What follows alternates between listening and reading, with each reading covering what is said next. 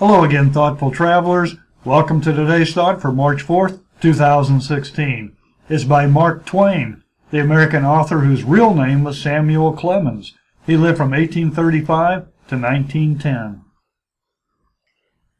Broad, wholesome, charitable views of men and things cannot be acquired by vegetating in one's little corner of the earth all one's life. So what are your thoughts on today's quote? Here's mine. I think Mark Twain is saying that people who run in small circles often have small minds. Why? Because they tend to become ethnocentric. Different is associated with dangerous, outsiders are viewed with suspicion, and life beyond their known world is seen as a threat. But people who travel gain some perspective, recognize the commonalities among people everywhere, and learn to value their differences.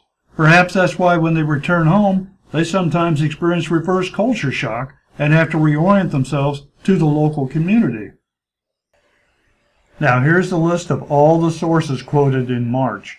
I hope you'll stop by each day to enjoy all the interesting and insightful things they have to say. And leave a comment. I'd like to hear your thoughts too.